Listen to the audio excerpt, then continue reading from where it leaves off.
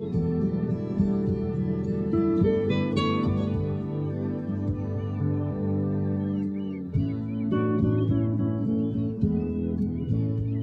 know, you should never ever settle for the first scene you see. It's really been worth the effort to climb up this cliffside and get up here and look at that bay there, which is Robin Hood's Bay. It must have been a smuggler's bay years ago.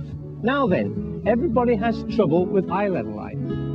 Now here the sea works for you.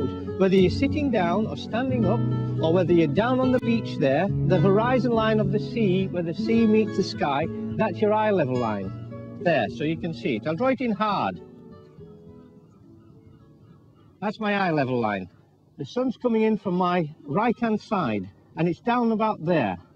So we're going to put an arrow in here before it changes. There we go.